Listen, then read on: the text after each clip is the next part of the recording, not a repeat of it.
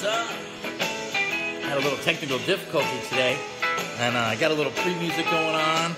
Let people join here. We're just giving a couple of seconds before we get started. Welcome to day 30, the finish line, baby, the sprint towards the end. My name is Steve Melia, and that's Truckin' by the Grateful Dead that you're going to hear in the background. Mary Beth, thanks for being the first on. Mary Lynn, welcome to day 30 of 30 ways in 30 days. I believe that at the end of today, for those of you that have been listening, you will have all the tools necessary to be successful and knock out any goal or dream that you want. I think you probably, maybe some of you had those tools already. It was a refresher course for some.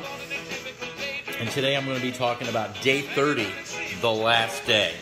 The last day. I'll talk a little bit about what I mean by that. And I'm going to be talking about my last day of the old Steve Melia and the first day of the new Steve Melia. I'm going to be talking about the day that turned my life around. The day discussed, the day resolved. Been said many ways, been said many times. It's sort of like the Christmas song. Who else we got? We got Carla, we got Mary Lynn, we've got Jim, we've got Karen, we've got Richard. Nice to see everybody. I texted a few of my people that I know have been watching a lot, and just super excited. Hey guys, what I'm going to do first is I'm going to play you a quick video of a song that a friend of mine wrote for me. I'm going to turn this off. Whoops, actually, cool. I'm going to bring something up on my computer, and I'm going to play you a video called The 162 Story, and this is actually, it's about a 3-minute video. So this is my last day, so I'm trying to make a little bit of a production out of it. Laura, what's up? I had a great time in Minnesota. Great people. You guys are awesome. And how can I make this bigger? And so thank you for joining me, guys. I'm going to play a quick video. Actually, my friend Bill Geither helped put this video together. I do want to thank a few people. I want to thank Bill Geither for putting this video together. It's called The 162, The Almost Epic Journey of a Yankees Superfan. If you want to get a copy of this video, you can go on YouTube and just type in my name, Steve Melia, with the 162 guy. And I want to thank Bill Geither for putting together this video. The guy that sings this song, Raleigh Williams from Austin, Texas. I want to give a shout out to my buddy Raleigh. I want to thank all of the people that have really are part of my life on a daily basis now, that I've been able to throw these ideas around. My girlfriend, Mary Beth, every day right before I go on, she's like, what are you going to talk about today? And she'd help me, formulate some of my ideas. I want to thank my dog, Desi. Desi is not with us today. I know some of you are disappointed. Thank my business partners, Mike and Kim. Thank all my friends at Legal Shield. And just everybody. Timur Halligan was someone that really plugged into these and shared them a lot, as were many of you. Thank you for anybody. I see Chris. Chris, I was sincere what I said about your live today. I think you're just more than an intelligent guy. You're a great connector. And I thought you were really brilliant today. So, guys, what I'm going to do, today's going to be fun, all right? It's called The Day That Turns Your Life Around, The Day Discussed, The Day Resolved. But before I get to that, I'm going to play you a quick video to show you why I'm excited about life. Whoops, hold on. I got to turn one thing off. I was listening to Truckin' to try to get in the mood here. Awesome. Okay, ready? If you say I'm ready, this is a quick video that I want to share with you about my 162 journey. And let's go, baby.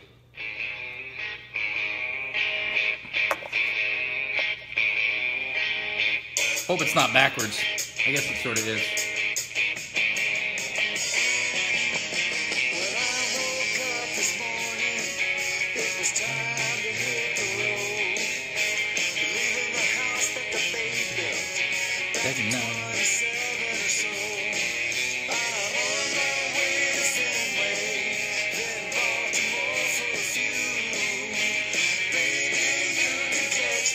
Yeah. Isn't that a great song? It's got a little bit of a beat to it, doesn't it?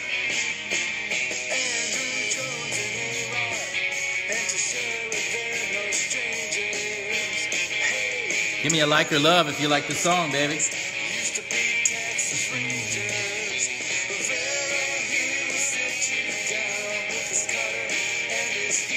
It's the best part. With Derek Jeter. What?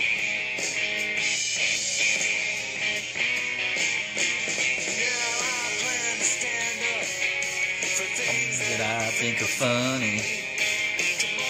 Not at the comedy club. Jokes.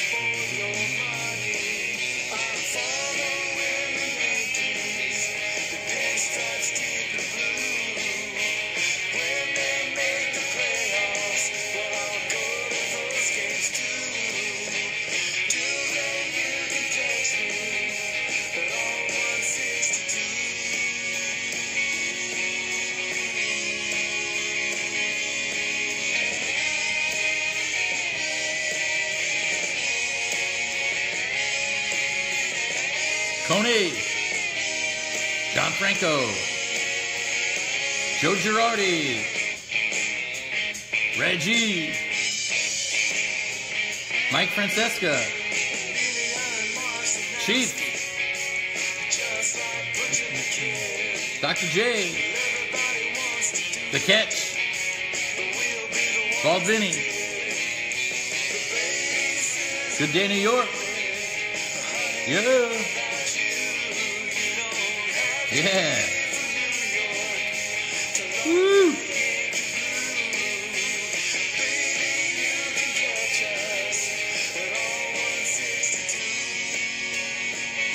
My dad, who the tour was done in honor of.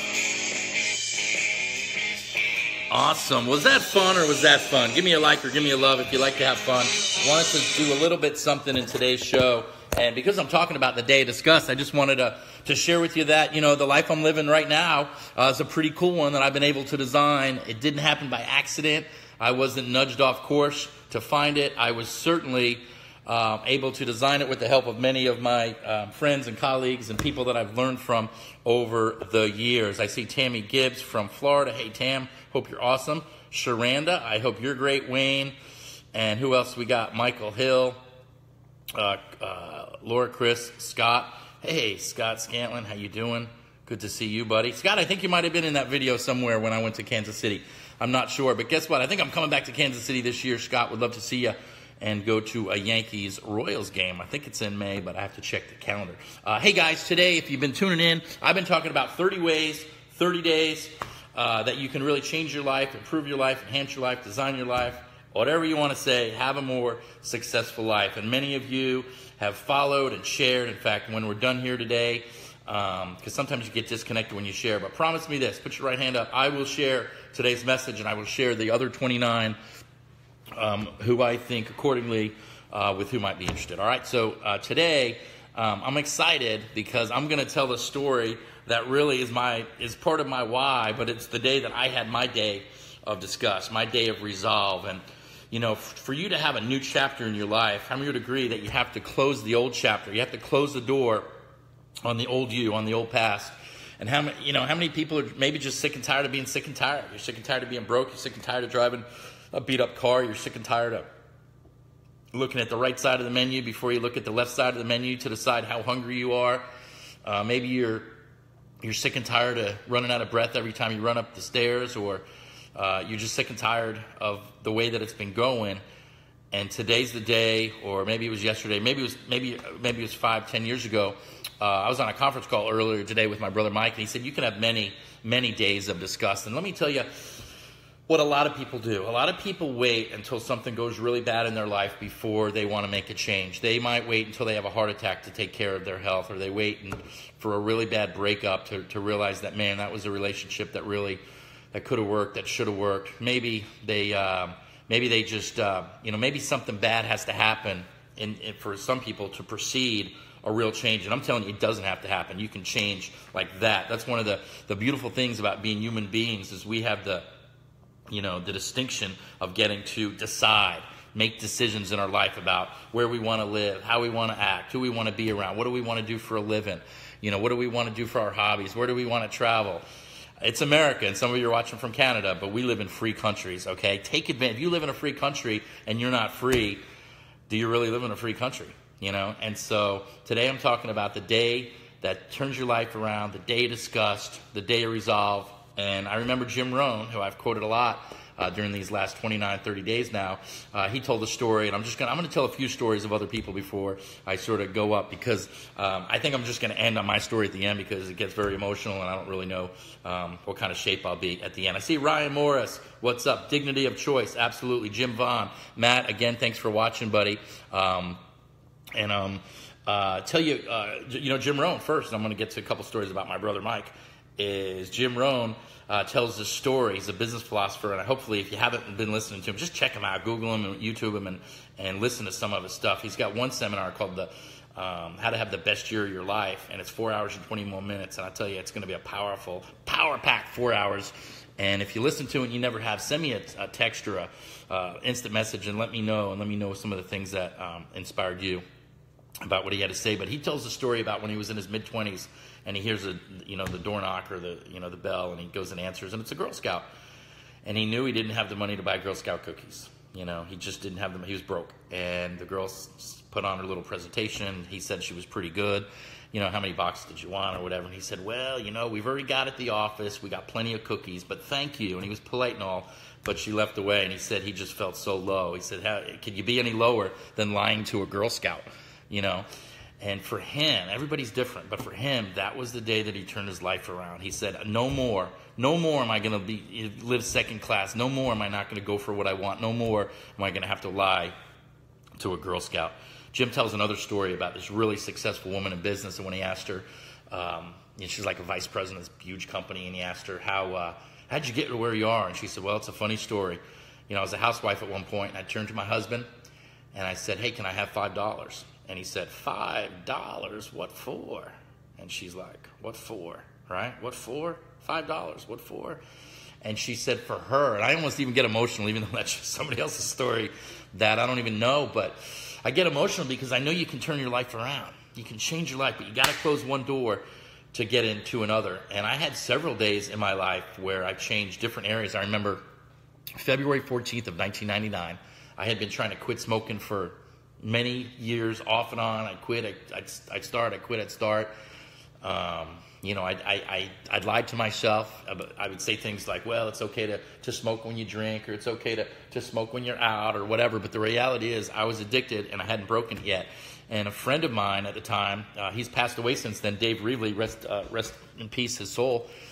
I was outside in California. You can't smoke anywhere now, but back then especially you couldn't smoke indoors. And so we went outside of a bar and we're hanging out. And I had just delivered a great talk that day on the Slight Edge.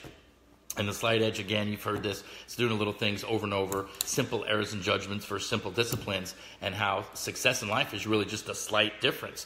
But it's the decisions that you make. And he said, so I loved your talk today. And I was outside having a cigarette. And he said, so yeah, he goes, how does your smoking fit into the Slight Edge thing? And he hit me like a ton of bricks, and I was just like, and I had a few choice words for him, like blank you or something, but it hit me. And I tell you what, I woke up that next day, February 15th of 1999. I haven't had a cigarette since, as Jim Rohn would say. So that was one day that certainly turned my life around. Another day, and I'll give credit, these are just little stories that, hopefully a little thing happens, but it made a big change. I used to be a little bit of a smart aleck. Noel, even worse. Sometimes I would take things that weren't mine when I was a teenager, right? Not a very cool thing. And I had a little bit of a problem with that, quite frankly. And when I was camping with my brother Tommy. Yeah, I'm being transparent. My brother Tommy, we went camping, and it was a fireman's trip. And he wanted me to go get ice, and I came back with ice, and I was like, hey, no one was at the ice machine. And I basically said, even though you didn't have to pay for it, I got us a couple free bags. And he looked at me, and he said, well, let's go back and pay for it. I said, no, nobody saw me. And he said, well, I've got a couple young boys, Shane and Timmy, and I want them growing up learning the right values. I don't want them thinking that stealing is okay, or taking something that's not yours. And I tell you, I don't know that I've ever stolen anything since that day. And it was a slap in the face almost, and it was an interesting situation. I was probably 15 or 16 years old, 17 years old, or whatever I was. I was in my late teens. And little things can make a big difference in your life. And so I know my brother Mike is on, and I know that for him, a defining moment in his life when he was 42 years old and his college tuition for his oldest son Luke was sitting on his desk, and it was over I think it was $22,000. Mike, you can correct me if I'm wrong. And he knew that where he was in his life, that financially he wasn't going to be able to tackle it, you know, and that was a day that turned his life around. It was a day discussed, right? A day discussed where you're disgusted with where you are in your life. There was another day, I think it was a little bit before that, same time frame though. Mike was in his early 40s, and our dad was having triple bypass. Might have been quadruple. I think it was triple bypass in Florida, and most of the kids were going down. There's 7 kids. We're all pretty close, but my brother Mike couldn't go. He couldn't afford it. Couldn't afford to get on a plane or a train or a car or whatever, and he, for him, that was the day discussed, right? So I'm getting a little emotional. And then another time, which was a little bit funnier, but not really, was a time that my brother Mike got a call from his, my brother's my partner, one of my best friends, so I don't think he mind telling the stories, was another time where he got a phone call from his school, the school where his daughter Danielle, if you know Danielle, she's a beauty, she's in her early 30s now, and she works in film like she's always wanted to. But the school called and they said, hey, your daughter's shoes got holes in them, man. You need to do something about this. And I don't know what he said or how he handled it, but I know getting that phone call was another day of disgust. And I ask you, how many days of disgust are you going to let pile up in your life before you decide to turn the old you off and turn the new you on and say, you know what? I'm sick and tired of being sick and tired. I'm tired of not getting what I want. I'm sick and tired of, you know, being treated this way by the person I'm dating. Or I'm sick and tired of, you know, maybe being treated this way by, you know, by an older parent or just, you know, a neighbor or just whatever. Just sick and tired of being treated this way by a boss or whoever it might be. And, you know, again, don't let, like heart attack or diabetes, don't let someone else determine when your day of disgust is. You determine when your day of disgust is. And I just want to make sure before I launch into my real story here, my last one, that I covered everything. I love the way that John Addison, who was one of the success editors the leadership editors at Success Magazine, I think he says it best. He says that if you look at a word like suicide or homicide or pesticide or, you know, all these words with a side, a genocide at the end, what do they have in common? Something dies, right? And that's what you have to do. Is it has to be the death of the old you. It has to be the death of the way that you used to do things. If you want to change and you want things to change in your life, we must change, right? I've talked earlier in this 30 days about blame. People blame everything from the politics to politicians to the economy, the weather. In business, you know, the people that they're working with, their customers aren't buying, their neighbors aren't lending them any money. They blame. But if we want to change and you want to have that day discussed, and it's time to turn off the old you and turn on the new you. So I just wanted to share really what my number one, and I thought the other ones were good. I thought the smoking one was good and the stealing ice from the ice machine was good. But for me, in business, there's one day that turned my life around. It was March of 1993. And I had been out of college for almost 2 years. About a year of that I spent selling perfume and cologne door to door. I had like my own business, and I did it for a year. And then right after that, I moved up with my older sister Mary in New Jersey, and she got me this job, and I don't blame her for giving me this job. In fact, I like that I had this day discussed because it led me to where I am today. If the story that I'm going to tell you wasn't so bad, then I wouldn't be where I am today. So I welcome, I embrace this day of disgust for me. And so, Mike, I see that now that it was a triple bypass. Thank you.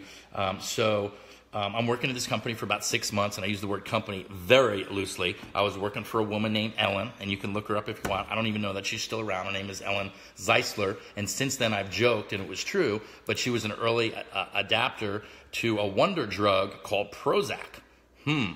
Right? You know why they call it a wonder drug? Because whenever you see that person, you wonder what kind of mood they're in. I just made that up today. They could be in a great mood or they could be in a really bad mood. And every day at the office, I was the entry-level person, and there was nobody else they were hiring. So it wasn't like I was going to be replaced. The worst jobs in that office to do, I had to do. And some of you know me, know this story, this part of the story. I used to walk the owner's poodles every day. And that's one reason I didn't like dogs. I love dogs now, but I didn't like dogs for a long time. And I'd have to dress them, and I'd have to put little bonnets on them because it was in New York City. I was living in New York City, so every day I would commute to this job, and I really hated it for 6 months. One of the things I hated, and this is a little gross, but before I get to what happened that day, is every single day I'd have to go through the train station, and if I parked my car on one side, I'd have to walk through the other, and it smelled like urine. This is the disgusting part, okay? I apologize. It smelled like urine, and I hated it. I'd put my like this every day when I'd walk through the train station. The subway, a certain part of the subway was the same thing, and I was disgusted. Okay, that was part of my disgusting, but that's not the big story. The big story is it's a Friday afternoon. It's after lunch. It's about 2 weeks before my friends Rich and Rami are getting married, and I hadn't got off yet for the wedding, and I didn't know how I was going to get off, and my direct boss was out of town, right? And the big boss, Ellen, crazy Prozac Ellen, she owned, I don't know if she owned the building, but the office for everybody was like in a big apartment downstairs, and she was upstairs. So she lived upstairs, so she'd come down periodically through the day. Have you walked the dogs yet? And I was like, oh, and I wanted to, you know, whatever. But luckily, I still smoked back then, so at least I could have a little smoke break and walk the dogs. And I had walked the dogs, and I'm on the phone. And it was maybe a blessing that I was on the phone, because if I wasn't on the phone with my now brother-in-law, Steve Hamburger, I don't know that I would have been so upset that I did what I did. But I'm on the phone. She comes into the office. I can still picture. I could picture where my little, it wasn't even a desk, it was a little table. And it was before computers. I'm sure we had computers, but, you know, I didn't have a computer. And I remember one guy, Reggie, sitting here, and I remember somebody else was in the back office. And Ellen comes in, and again, no disrespect to anybody that's ugly, but she was ugly. She was ugly on the inside. She was ugly on the outside. She was an ugly person. She was a rude person. She was a mean person. There, I said it. So I'm on the phone. She sees him on the phone. She's like, did you walk the dogs? And I was like, hold on. Yeah, I walk the dogs. I'm on the phone. And she looks at me. She goes, I don't care if you're on the phone. And then she starts to walk into her office, and she goes, who opened my mail? And I'm like, and part of my job description, as I started to tell her, it's like, Steve, hold on. I was like, I opened your mail. Christine, who's my boss, told me to open the mail. That's part of my job. You want me to do my job, right? She goes, don't get smart with me. Don't ever open my mail. And I said, listen, part of my job is to open your mail. If there's checks in there, I got to get them into the bank before 5 o'clock, and that's my job. Don't you tell me what your job is. And honestly, from there, I don't really know what happened. I know that I got up. I know I was pissed. And I started to walk out of the office. And she says, don't you turn your back on me. And I said, oh, I'll turn my back on you. And a few other words were said. I composed myself, though. I didn't curse at her. I didn't throw anything at her. I didn't hit her. Anything like that. And I didn't want to. I'm a nice person. So, but here I am. It's the moment of decision. What do I do? Do I stay? Do I go? Do I stay? Do I go? Get back in here. I said, I'm not getting back in anywhere. And I remember that it must have still been cold out, even though it was March. I remember putting my jacket on, and I went out into the hallway, and I opened the door. And you ever go to a big city, right, where the doors are like, they're thick. You know, like when you hear a door lock, it's like a jail cell. It's like click. And I remember the door closing, and I said to myself, when that door clicks, I will never, ever let anyone put their thumb on me again. I will never live a life without freedom. I will figure it out. I don't know what I'm going to do, but I'm never, ever going to have a job again. Right? Now, I didn't know if I was going to be able to keep that promise, but since then, I have never gotten a regular paycheck from working a regular job. That was March of 1993. God bless America. We live in the greatest country in the world. I'm taking advantage of my freedom. Are you? And I'm gonna recommend that you did what I did that day, that you have your day discussed, if you haven't already, or have another day discussed, or look at your life and say, what's good, what's bad, what do I like, what don't I like? If I could change anything today, what would I change? And I'm going to recommend that you have that resolve, that you make that decision, that you get disgusted, that you turn your life around if it needs to be turned around, whether it's in your health, whether it's in your finances, whether it's in your, whatever it is. Are you sick and tired of being sick and tired? So 30 ways, 30 days. Her name was Ellen. Look her up if you want. I don't even know if she's still around. That was a fun story. Thank you for letting me vent and tell that story. I think that's the first time I've ever really told that story in a format like this. And I'm just going to take a couple of comments or see what people are talking about. I almost got really emotional there, as you can tell. Yes, I am responsible. Thank you. No disrespect to anyone. That's ugly. Hope you, and by ugly I mean on the inside and the outside, you know what I mean? Hope you can keep doing videos in the new year. Hey, thanks, man. I am going to be doing some videos. I'm going to be doing a 30-30 series for network marketers. So if you're in direct sales or network marketing, or really any kind of a business where you're the CEO, I look to provide as much value as I can. okay? And then my brother Mike is saying, I remember you came to the loft and drank a beer. I did. I walked all the way from Midtown Manhattan. It wasn't really Midtown. I was, but close to Midtown, all the way down to Tribeca, through Soho and everything where my brother lived. And it was about within the next couple of weeks that my brother and I became business partners. And we've been business partners since April 19th of 1994. So, I'm sorry, this was 94. I said 93 earlier. This is all the March of 94, okay? I stand corrected. So this is literally, it'll be 24 years ago in March that this day of disgust. And if you could feel like how passionate I get, how much I can still remember who was sitting where, and the fact that I had to go get my jacket and just everything, because it was an emotional moment. It was an emotional moment. It was something that if it wasn't so bad, well, first of all, a couple of factors. If I wasn't on the phone with Steve Hamburger, right, and he heard me, I felt so humiliated because one of my buddies was on. We were just talking about what we were doing that night, and then there were other people in the office. I think it was just me and Ellen, then I might have sucked it up. I might have kept taking it. Stop taking it, guys. Whether it's your finances not being in order, stop taking it, right? Someone's talking to you and disrespecting you, stop taking it. Live your life, man. You're meant to be free, Guys, thanks for letting me share today. My brother thinks I'm crazy. I bet that it's awesome to walk away from that. It felt so good, though. I felt really good.